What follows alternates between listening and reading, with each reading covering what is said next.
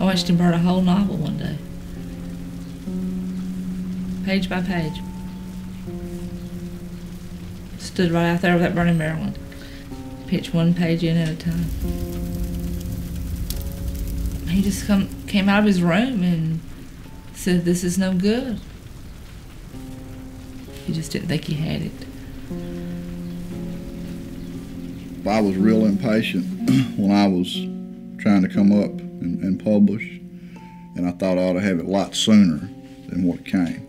And I just didn't understand that I hadn't put enough time in yet. I'm talking about, say, 4, 5, 6 years in, that still wasn't enough time. I thought at that time that it was enough time. It turned out to be 8 years is what it took me to publish my first book.